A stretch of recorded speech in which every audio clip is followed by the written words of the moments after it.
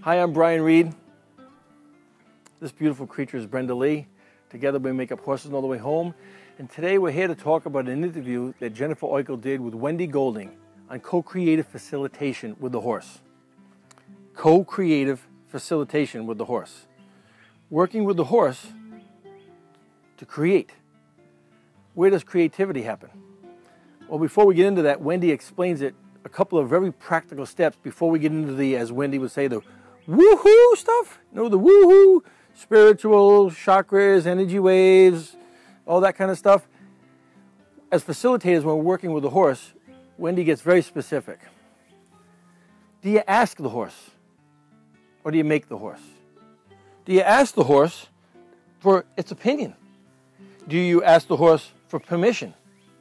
Do you ask the horse for permission to work in a creative way? Do you listen? Wendy goes on to talk about it's not horse whispering, it's horse listening. I think it is horse whispering, except it's not us whispering to the horses, it's the horses whispering back to us, and indeed, Wendy, that requires listening.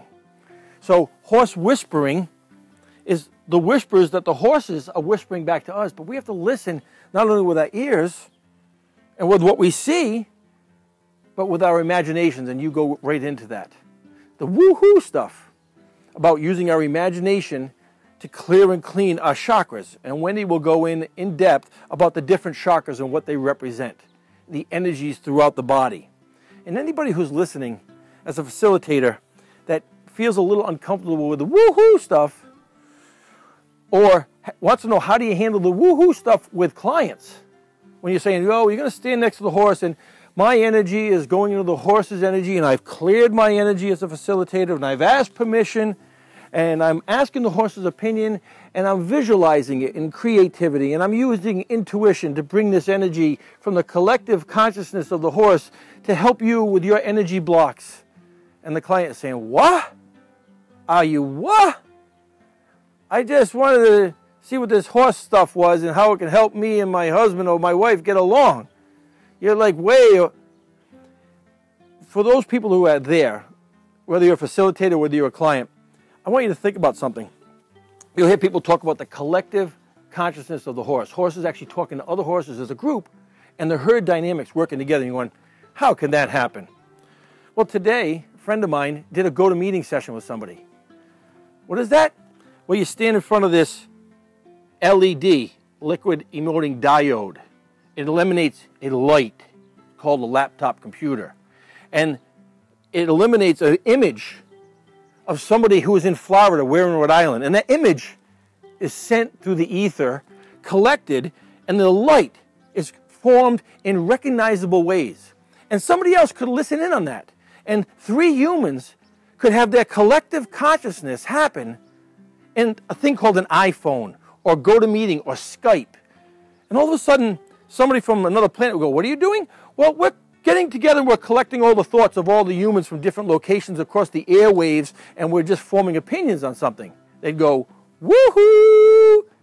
So if that is not hard to believe, why is it hard to believe that for millions of years, the energies of a horse and this horse of herds that ran together to live, that they haven't formed a way of communication that is beyond sight, beyond feeling. And it happens in a place that we can't see, and sometimes we can't feel. Some people can. If you clear your chakras, you can connect with that feeling. That same iPhone we were talking about happened in the imagination. And if somebody said, what do you mean imagination? Well, I visualize things. What does that mean? I see pictures in my head. Well, how do pictures form? Well, you get these little brain things called nerves, and some chemicals come together, and they set up a little shock, and there's enough of those little electrical impulses create an image. And I see the images, and then by forming the images, I can actually bring it together and think about the images of somebody else, and they think about images in their head. That's not hard to imagine, is it? So can it be hard to imagine that these creatures who run together, and the energy of them standing outside in the cold at night, year after year, for millions of years, coming together to survive as one, don't have something to offer us? That's the gift. That's the woohoo!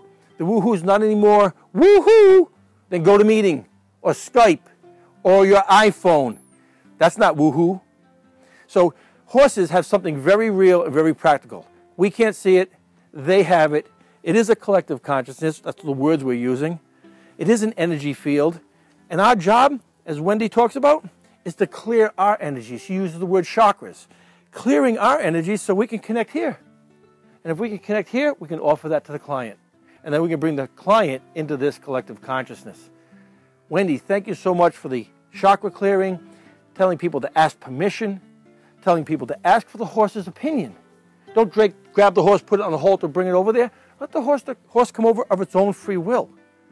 Then it's offering its equine gifts. Thank you, Wendy. Thank you, Jennifer, for bringing Wendy here.